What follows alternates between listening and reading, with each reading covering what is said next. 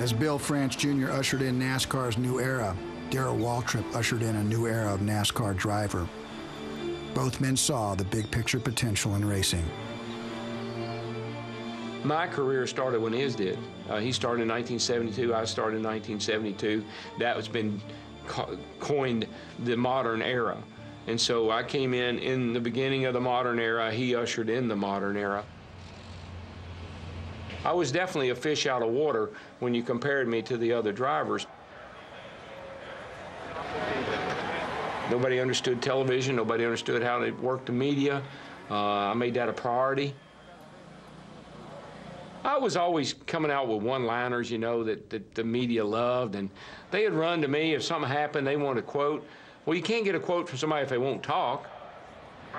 Jackie, I don't have to tell you, you've raced a long time. I don't have to tell a lot of these people, but cheating is a way of life in NASCAR, Grand National Racing. Bobby Allison, what kind of a driver? Is he a tough competitor?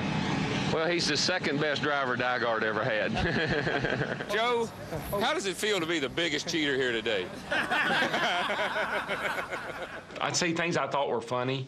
I'd say things I thought, oh, that's hilarious. Like Richard needs to get his prescription windshield changed. And so, you know, I didn't go around saying, oh, I love Richard. He's the king and he's the man and I'm going to bow down. Quite the contrary. Waltrip's not likely to move out of the high groove just because King Richard's looking for racing room. Darrell Waltrip goes high in turn one. Richard Petty looks for daylight underneath. He's alongside. It's a drag race to the finish line. Petty can't hold the STP car low. Here comes Waltrip underneath. Waltrip has the lead. After 367 laps, this has come down to a 100-yard dash. Who's it going to be? Darrell Waltrip wins the Rebel 500. One of the most dramatic of the myriad spectacular finishes in NASCAR racing history goes to Waltrip, with Richard Petty second and Donnie Allison third.